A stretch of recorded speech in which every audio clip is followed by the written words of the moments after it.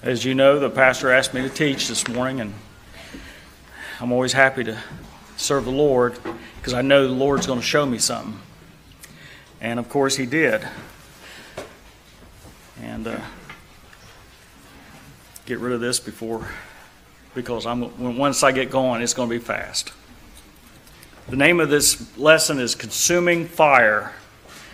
Deuteronomy chapter 4, verse 24 says, "For the Lord thy God is a consuming fire, even a jealous God." Let's pray.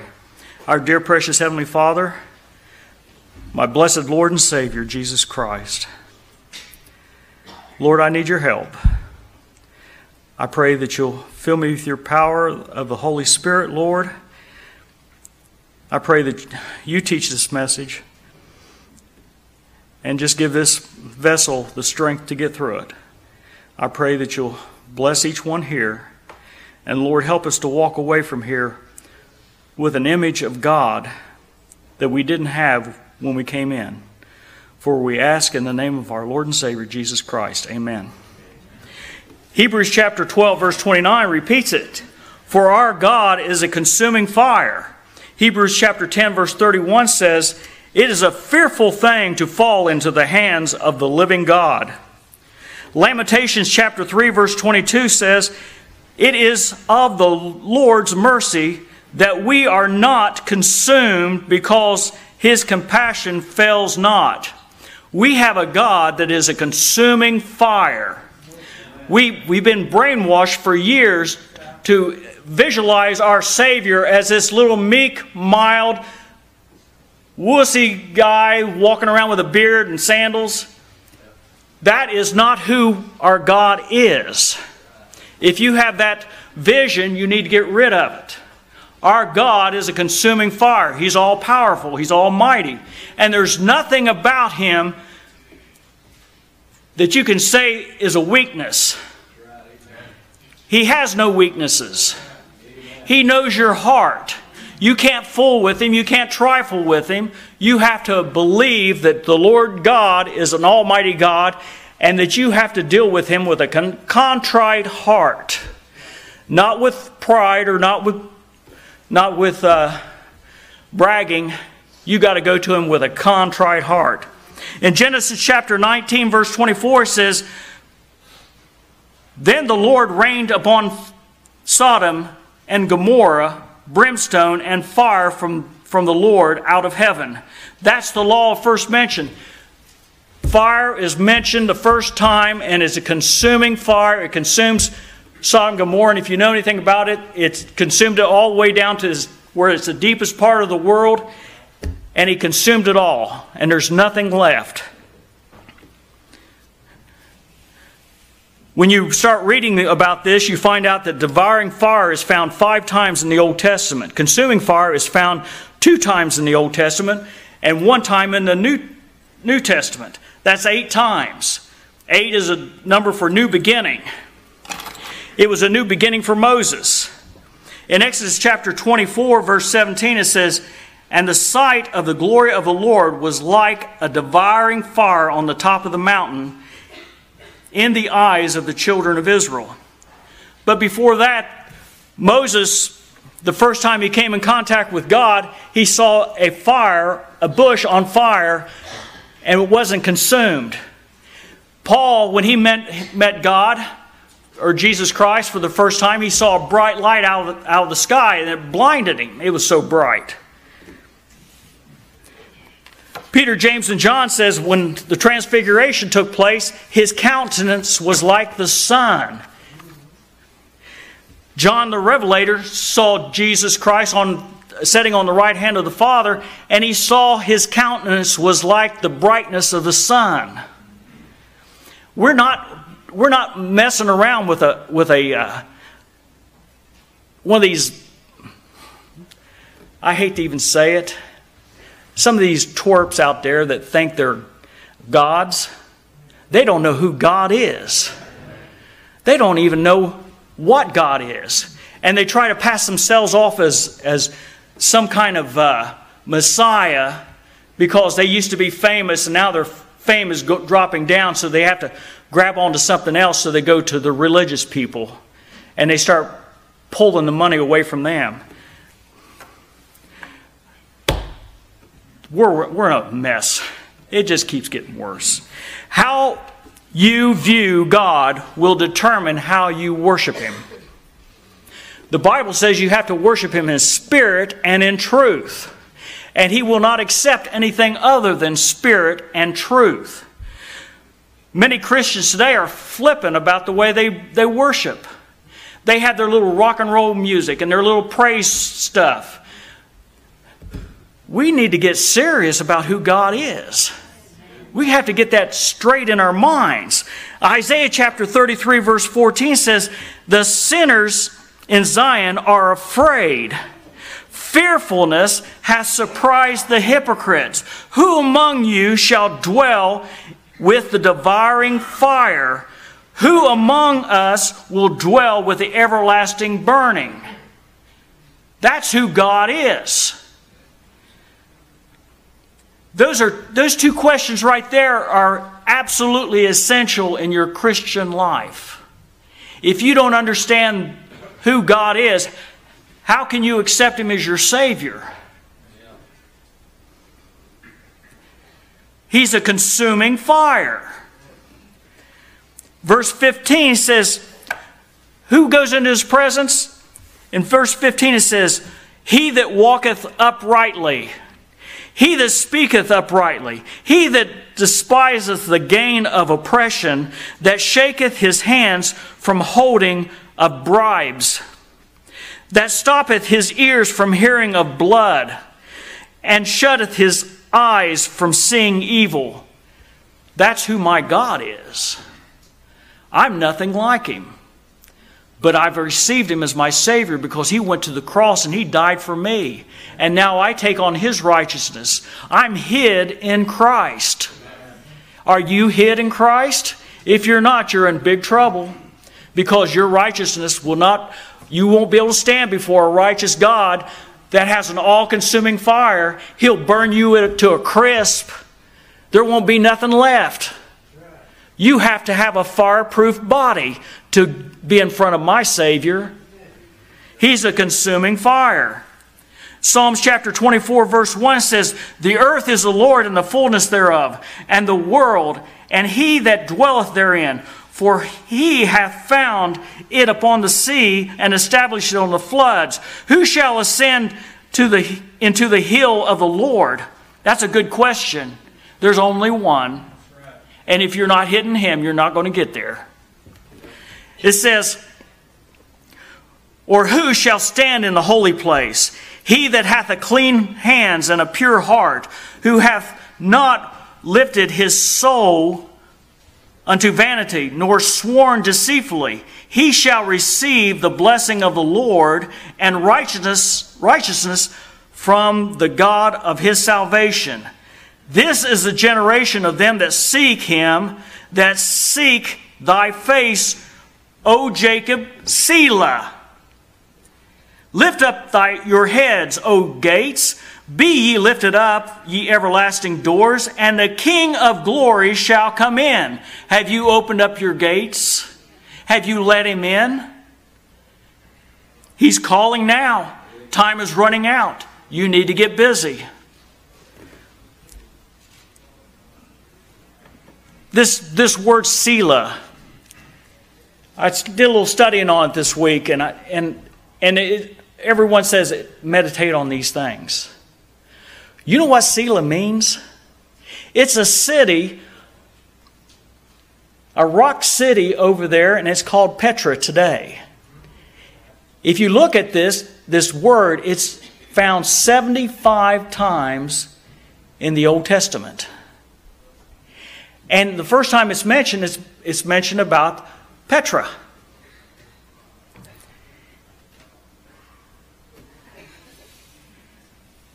When God put this in His Word, He put it in there for a purpose. And it's not to meditate. It's to remind the Jews when the idol shepherd goes into the temple and proclaims himself to be God, go to Petra! That's where you need to go. But you Gentiles, you need to go to Christ, and you need to go now, because time is running out. Just look at the world. It is getting so vile. The Pope the other day just declared that fundamental Christianity needs to be done away with, and done away with soon, because it's interfering with the world church.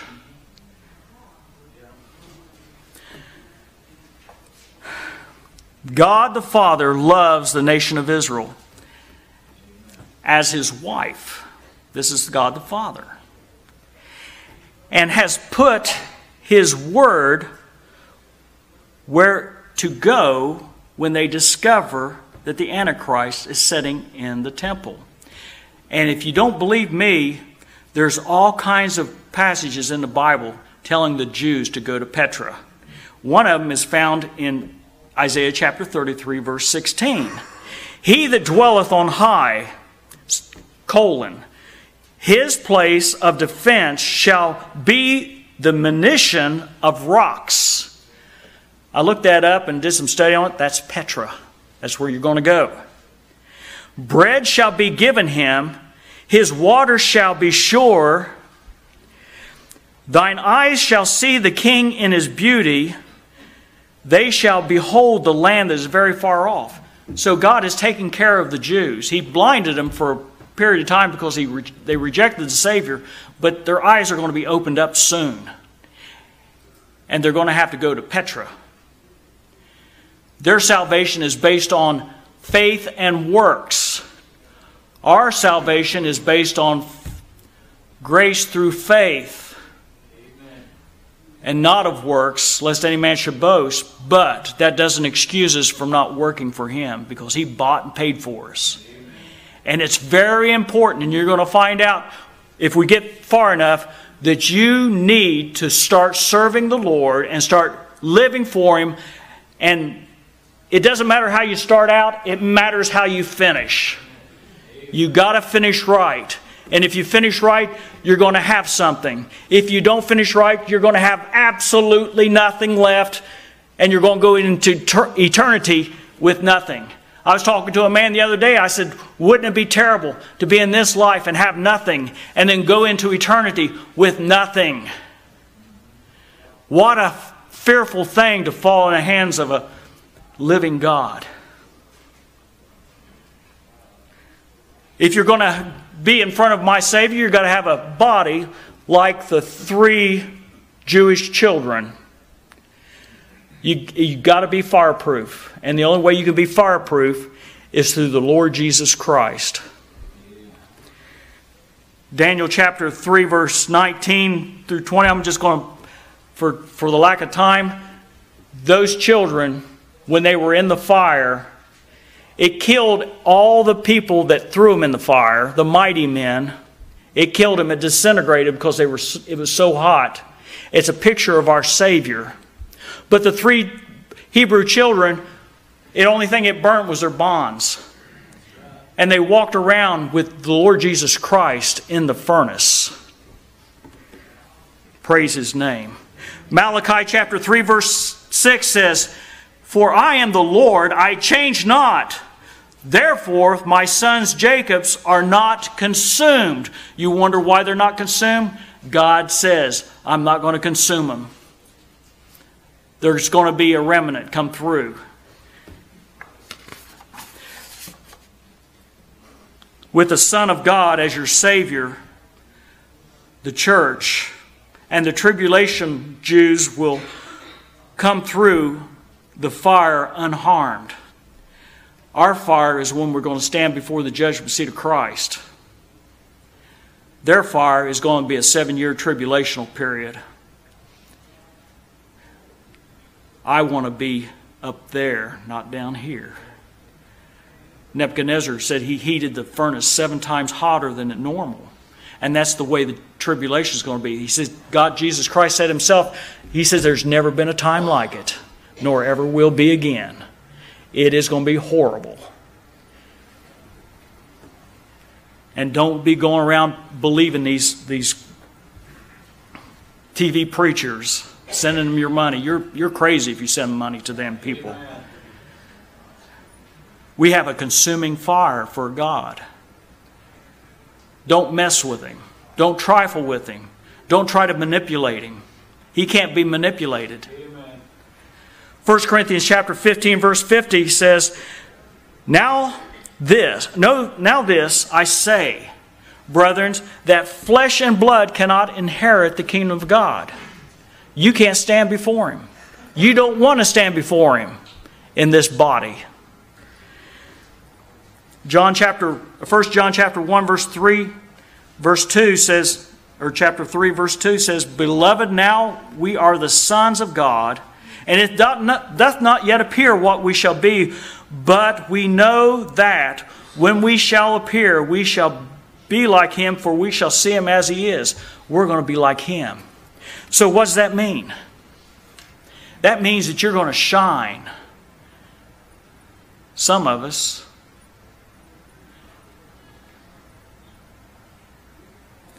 My greatest fear is to stand before Him and have nothing. That's my greatest fear. It's a motivator. Fear is a motivator. And you need to fear this God. You can't trifle with Him. You can't manipulate Him. John 1:12 says, But as many as received Him, to them gave He power to become the sons of God, even them that believe on His name. That's who you have to go to. We're not going to Petra. You got to go to Jesus. Romans chapter 8 verse 14 says, For as many as are led by the Spirit of God, they are the sons of God. Are you led by the Spirit, or are you led by the flesh? Do you let the flesh have dominion in your life? Do you listen to this rock and roll and country music? Do you go to the movies and watch the vile stuff on movies? My goodness, they sacrifice for every movie that's put out there. They sacrifice. What are they sacrificing? They sacrifice for the music that goes out. And it's all based on how to manipulate you to serve Satan, the enemy, not the Lord. Even some of this contemporary stuff is vile. Amen. You know, I want to change everybody's mind when it comes to everyone's going to be happy in heaven. Not everybody's going to be happy. A lot of them are going to walk away sad and regretting that I didn't live for the Lord Jesus Christ when I had a chance. And there's people out there that are going to be there, that are going to suffer loss. Romans chapter 8 verse 29 says, For whom He did foreknow, He also did predestinate to be conformed to His image of His Son, that He might be the firstborn among many brethren. Isaiah chapter 29 verse 6 says, Thou shalt be visited of the Lord of hosts with thunders and with earthquakes and great noise, with storms and tempests, and the flame of devouring fire. That's when Jesus Christ returns. I don't want to be here. I want to be up there coming back with Him. That's the safest place to be. Isaiah chapter 30 verse 27 says, Behold, the name of the Lord cometh from afar, burning with anger, and burning thereof is heavy. His lips is full of indignation, and His tongue as a devouring fire.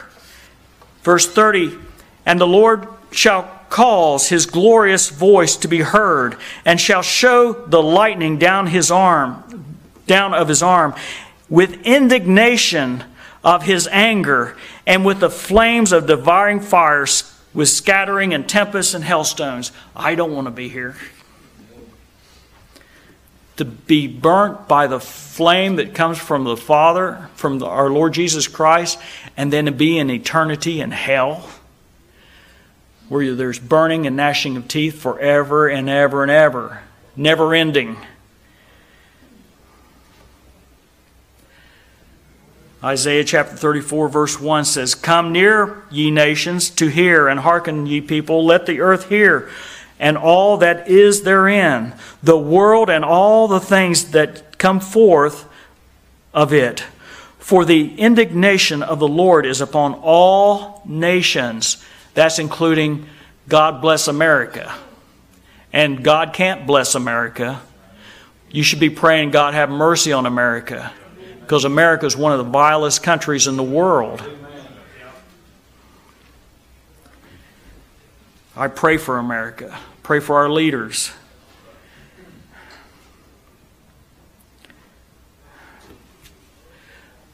The Lord of glory is angry because the world has rejected His Son and rejected His Word and has tried to pass off their dirty rags as equal to His righteousness. What a joke. Isaiah chapter 34 verse 16 says, "Seek ye out of the book of the Lord and read. No one of these shall fail. None shall want her mate, for my mouth it hath commanded, and His Spirit it hath gathered them." God's word's not going to fail. You can see it coming. It's coming soon. Are you ready? John chapter 5 verse 39 says, "Search the Scriptures, for in them you think ye have eternal life, and they are they which testify of me." The whole book is about Him. Anyone who studied the Word of God knows that this book is about Him. And it's marvelous in every sense of the matter, every way you can think possible. I mean, I find things all the time, I'm thinking, wow, I never saw that. But man, Revelation chapter 19, it says, "His eyes were a flame of fire, and on His head were many crowns. And He had a name written that no man knew but He Himself." What's His name? The Word of God. This Word is important. I was talking to a guy this week, and I was surprised when I asked him what Bible he read. He says, "I read from the King James." I said, "Praise the Lord." I said, "That's great." I said, "You're a step ahead of everybody." Jesus has given all for you to be saved, and to reject His gift of eternal life is to accept the wrath of the Almighty God, that devouring fire.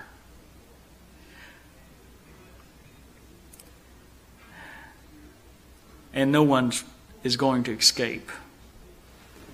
No one.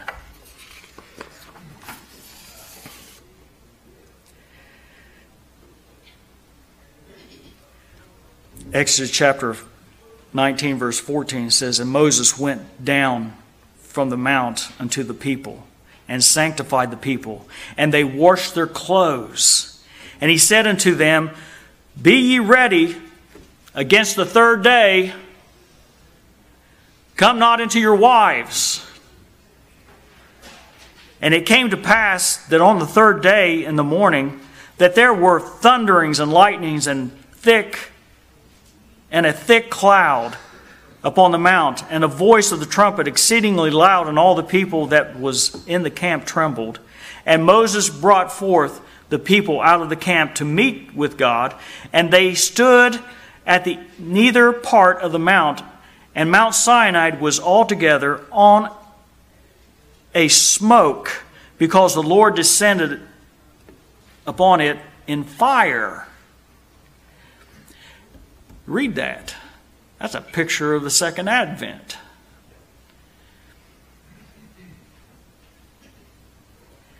And the smoke thereof ascended as the smoke of a furnace, and the whole mount quaked greatly.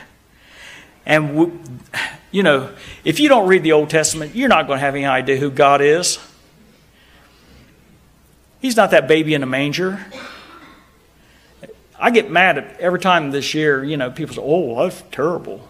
No, I know who I'm serving. And ain't no baby in a manger. He was a baby.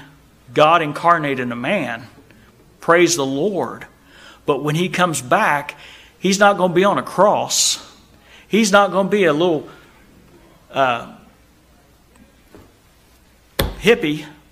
He's going to be a consuming fire. And when we stand before Him, He's going to be... I wish I was an artist. Well, I guess I am an artist, but I wish I could paint. But I can't paint anything like that. When you look at this third day, and I've maybe said this before, it's amazing to me. The third day is found 52 times in 48 verses throughout the Bible.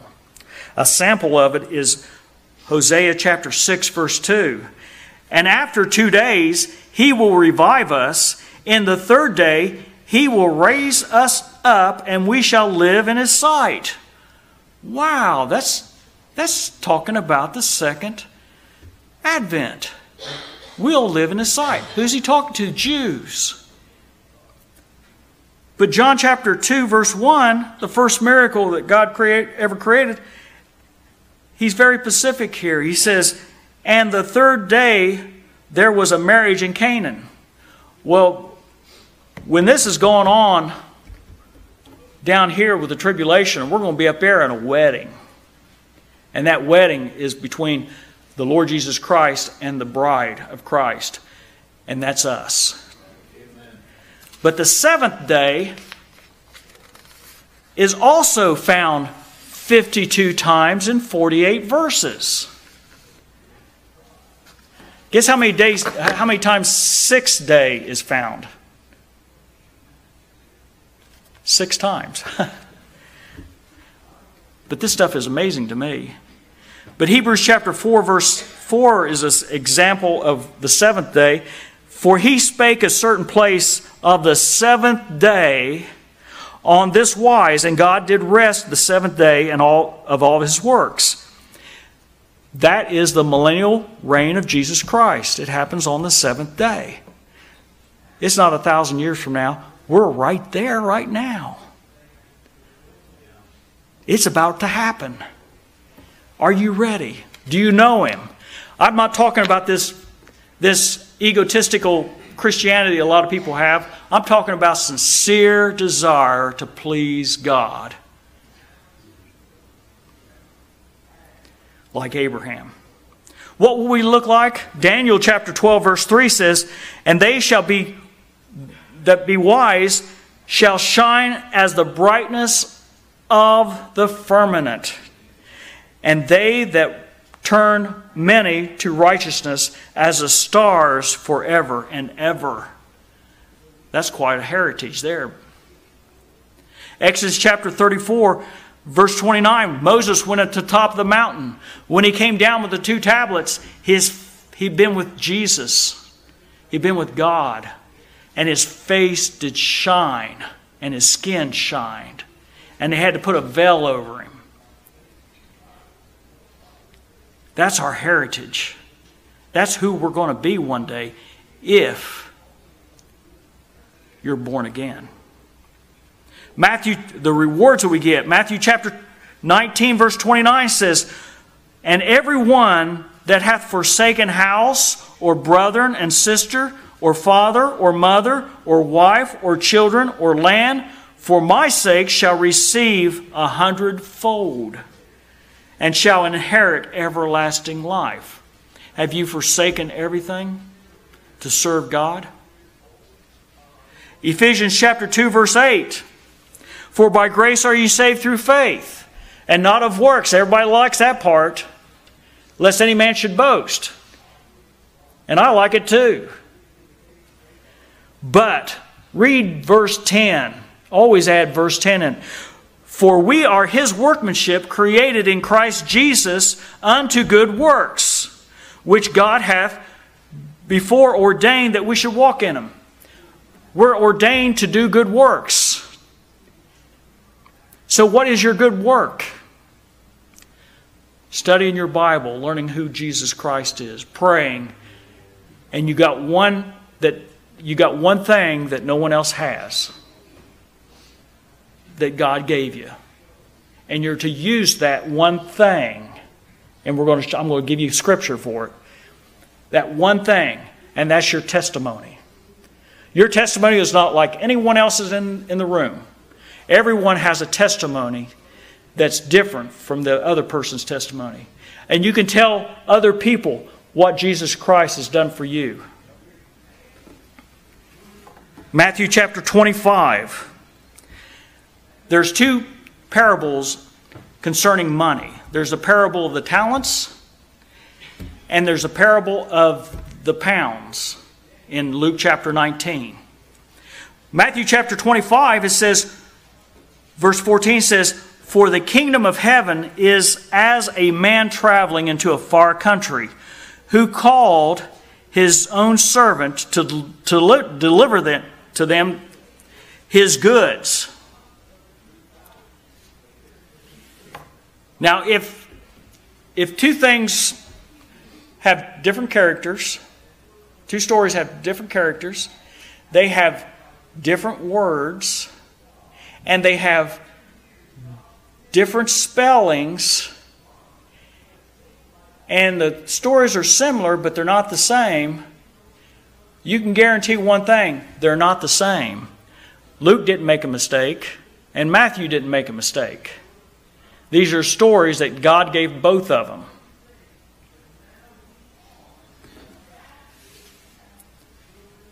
In verse 15 it says, "Unto one he gave 5 talents, unto another 2, and to another 1, and every man according to his several abilities, and straightway took his journey." If he's talking about the kingdom of heaven, what time is he talking about? He's talking about the tribulational period. These are the Jews. This is 144,000 that are sent out to preach the gospel of the kingdom of heaven. He gives them talents. Talents is a Jewish form of money or weight. It's not a Gentile.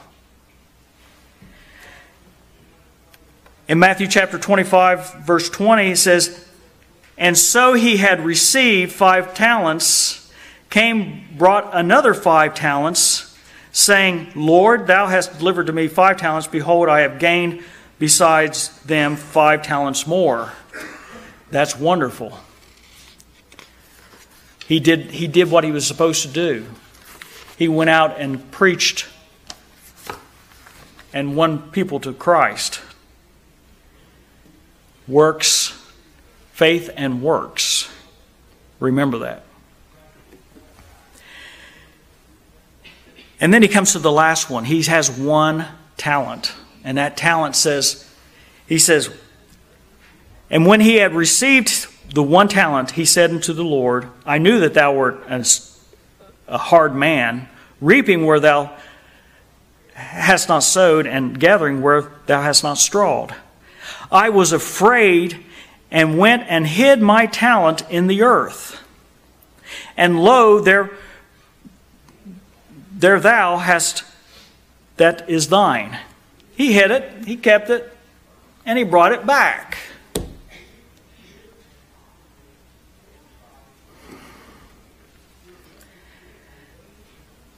Then God judges him.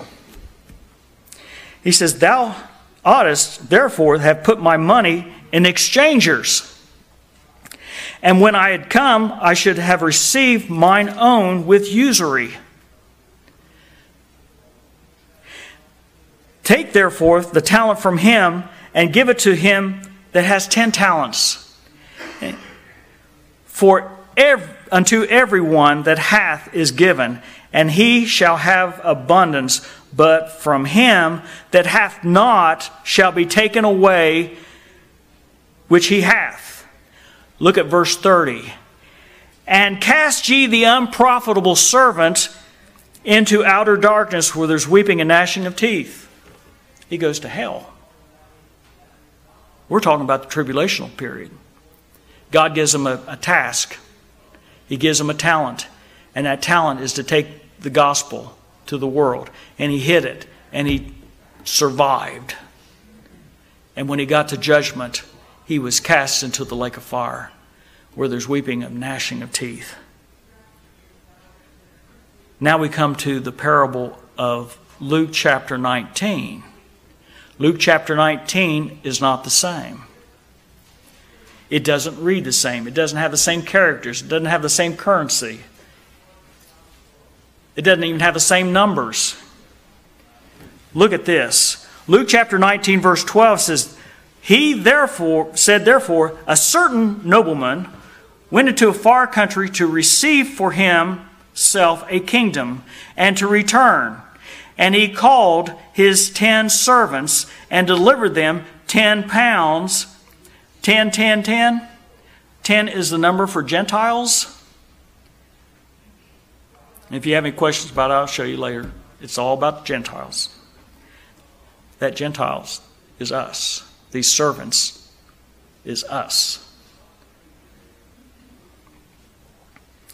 And he said unto the 10 servants, Deliver them 10 pounds, and said unto them, Occupy till I come. What did Christ tell us when he left? Occupy till I come. Verse 14 says, But the citizens hated him and sent a message after him, saying, We will not have this man to rule over us. The nation of Israel rejected him. He blinds them. And it came to pass that after that then he was returned, having received his kingdom. Who gives him his kingdom? During the tribulational period. And this is while the Jews are down here with their talents, we're up there with our pounds, given an account at the judgment seat of Christ. And I'm going to show you where that when we're finished with the judgment seat of Christ, then we come back. And he called unto him and said, He had given the money that it might now, that he knows now much every man had gained by trading. Everyone gets one. Remember what that one thing is? That's your testimony. Everyone has influence on somebody. When he came to the first, he said, Lord, thy pound has gained 5 pounds. And he said unto him, Well done, thou good servant, because thou hast been faithful in a very little, have thou authority over 10 cities. The people in talents didn't get anything. But these people are given 10, he's given 10 cities for taking 1 pound and making 5. Or 10.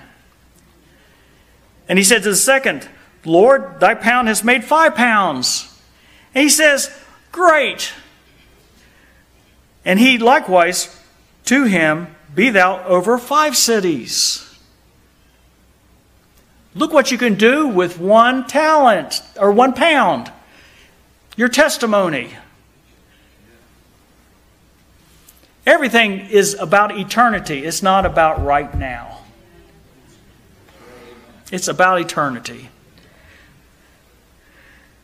But there's one guy that hid his pound. And another came and saying, Lord, behold, here is thy pound. And he's proud of it. Which I have kept laid up in a napkin. He hid it. For I feared thee, because thou art an austere man. Thou takest up where thou layest not down, and reapest not that thou didst not sow. But he said unto him, Out of thine own mouth I will judge thee, wicked servant. Because you knew who I was. You knew that I pick up where I don't sow, or I reap where I don't sow, and I'm an austere man. Here's the sad part. Verse 24, because we're running out of time. He said unto him, to them that stood by, Take from him the pound and give it to him that hath 10 pounds. And he says, wait a minute. He says, Lord, they said unto him, Lord, he hath 10 pounds. Why'd you leave this guy with 1 pound? That unto every one which hath shall be given, and from him that hath not, even that he hath shall be taken away from him. He doesn't go to hell. He goes into eternity with nothing. What a depressing thought.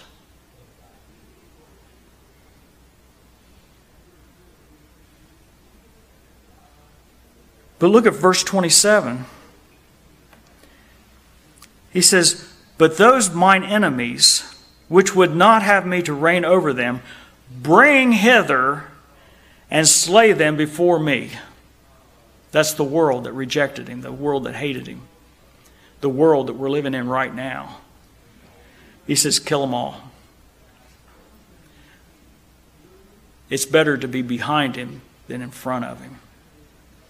It's better to be for him than against him. We go into eternity.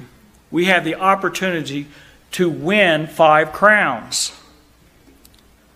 And they're easy. It's not hard. It's easy. You just got to put your focus on the one who's going to give them to you, the Lord Jesus Christ. And that is a wonderful thing to do. 1 Corinthians chapter 9, verse 25, he says that we'll work for an incorruptible crown. Philippians chapter 4, verse 1 says, my joy and crown, so stand fast in the Lord. Just standing fast, holding to His Word and not being swayed by every new doctrine that comes along. 1 Thessalonians chapter 2, 9 says, a crown of rejoicing. To be excited when Jesus Christ appears and takes His church out of here. And if you're excited about that, like I am, you'll get a crown for it. And you know what else you do? Whenever you're looking for His coming at any time, you're living right. And you're trying to do right.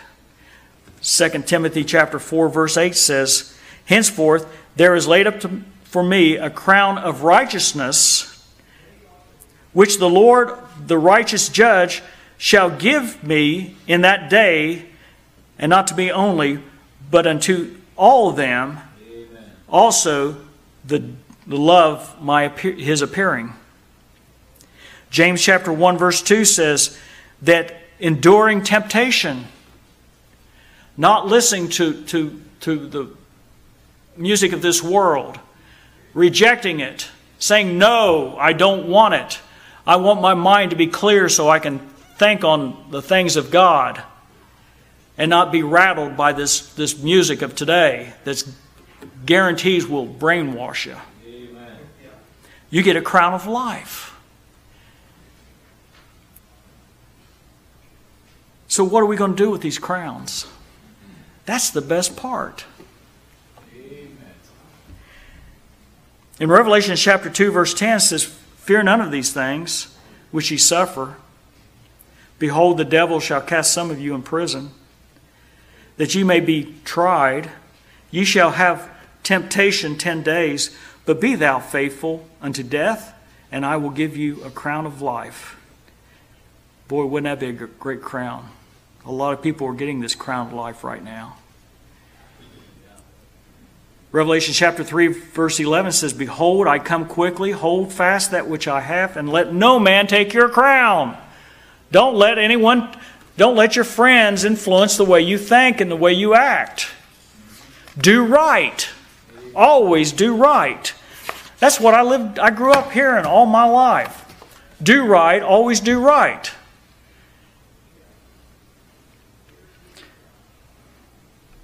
Two wrongs don't make a right. Revelation chapter 2 verse, or 2 Corinthians chapter 2 verse 5. For we must all appear before the judgment seat of Christ, that everyone may receive the things done in this body according to he hath done, whether it be good or bad. Knowing therefore the terror of the Lord, we persuade men, but we are made manifest unto God. And I trust also are made manifest in your conscience. Do right. Romans chapter 14 verse 10 says, but why dost thou judge thy brother, or why dost thou not thy brother? For we shall all stand at the judgment seat of Christ. Don't worry about the person beside you. Worry about you. When you're married,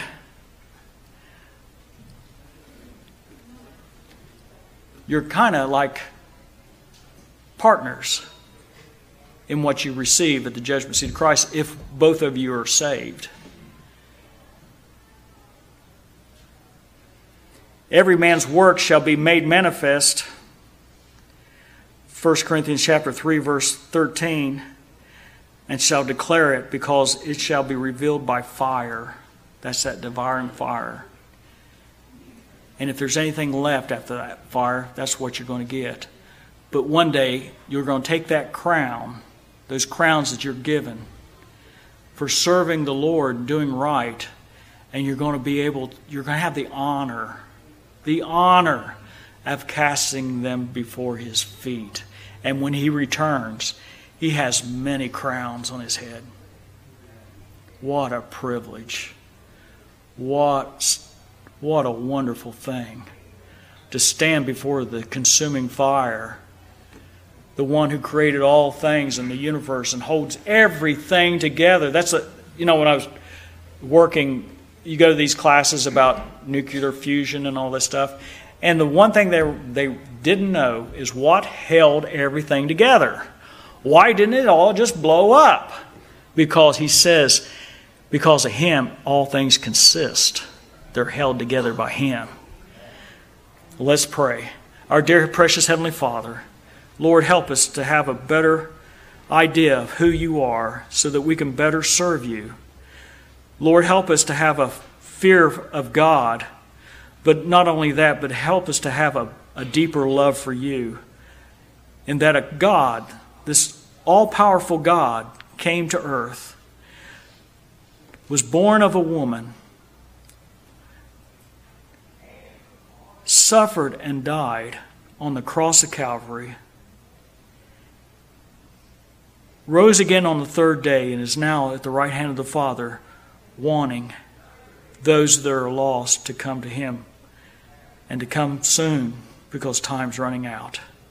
There should be an urgency in this room to hear that their loved ones have been saved. I pray, Lord, for the Ed Williams family, Lord, and I know that Ed is rejoicing today because of You. Others have lost their loved ones that are with You right now, and we rejoice in their homegoing. And Lord, help us to be looking for Your coming. Help us to be rejoicing when You do return, and not to be in fear. For we ask in the name of our Lord and Savior Jesus Christ. Amen.